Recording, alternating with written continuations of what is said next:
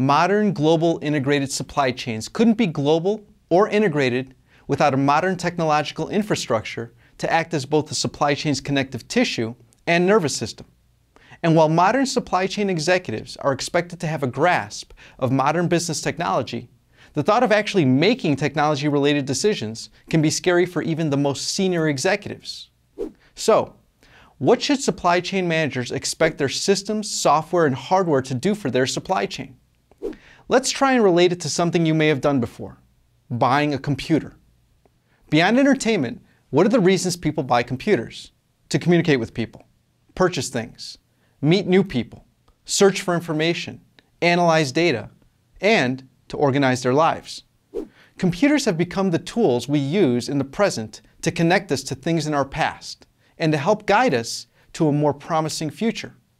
Supply chains need to accomplish the same things, except we refer to them as research and analysis, planning and scheduling, purchasing, networking, and relationship management. So, similar to the decision-making process we would all go through when buying a new laptop computer, companies need to consider a number of issues when making IT decisions: memory, storage, computing speed, applications, hardware, mobility, and the operating system. These are the key components of the organization's central nervous system.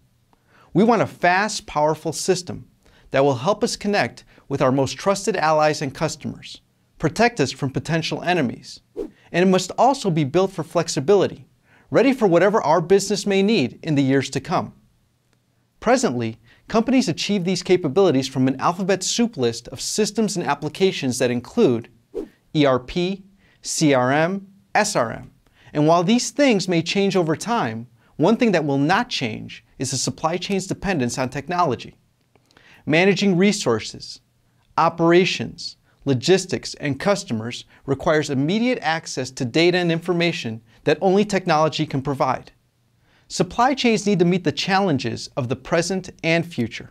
Sustainability, consumer safety, supply chain security, and legal and ethical behaviors. These are all expected and in some cases demanded by consumers and governments worldwide. These are things that can only be effectively managed, monitored, and realized with the support of modern technology.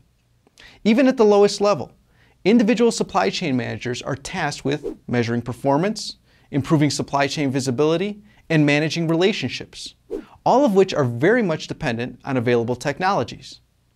Supply chain managers don't necessarily need to be computer geeks, but they do need to develop an excellent working relationship with the folks in IT, because a supply chain without a healthy nervous system can't be integrated, global, or even responsive.